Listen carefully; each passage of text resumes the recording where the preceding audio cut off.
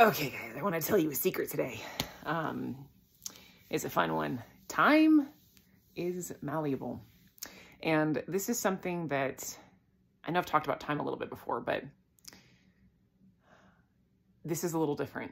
So in this journey, I learned this from someone else. It's very cool. Cortisol is the C in can in stress chemistry is responsible for that feeling of urgency we get, where we feel like there is just not enough time for anything. Like no matter what, when you're rushing, when that kind of somatic rushing happens in your body's just like, have to get everything done right now. There's not enough time to practice. There's not enough time to breathe. There's not enough time to get everything done in a day. There's not enough time for anything. That's cortisol. Fun fact. And it really does create a very strong feeling that there just isn't enough time, period, and that there never will be. And it's very overwhelming for some of us if we have this pop. It feels very real. And it can really convince us that time is this scarce resource that there's just never going to be enough of. And of course, there's a lot of that in the world at large that we live in, because there's a lot of cortisol in the world at large that we live in.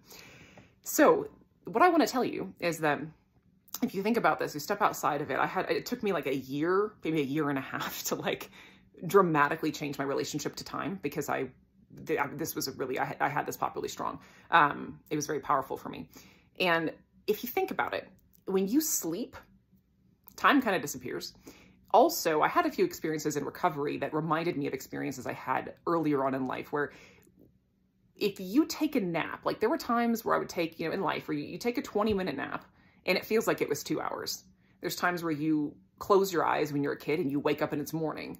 There's times where you're playing a game and it's like time disappears.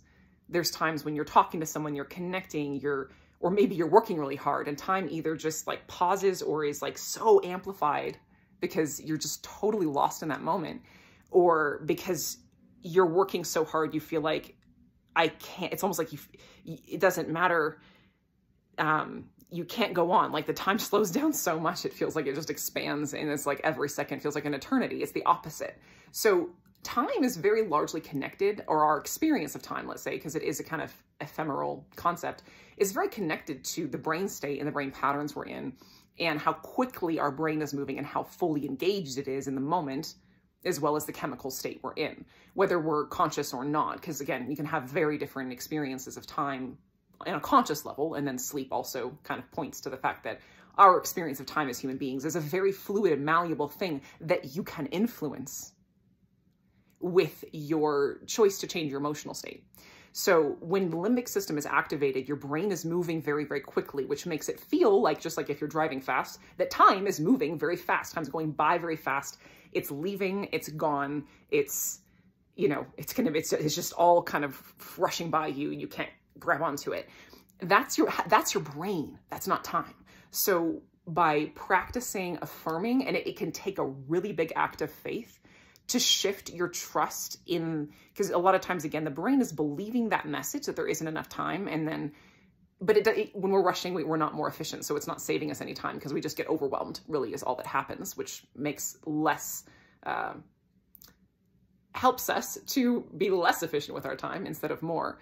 So really shifting your trust from that message of there's not enough time to a positive emotion, when you simply place all of your attention on saying, when I'm in a positive emotional state, there is always enough time for the things that matter to me. It's safe to let go and relax. And it can be a repetitive thing we need to do, but understanding how that works in terms of when our brains are relaxed, they are way more efficient.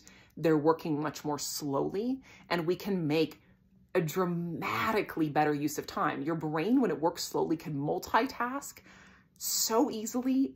Solutions, creative ideas, you name it, just fall into your brain out of thin air.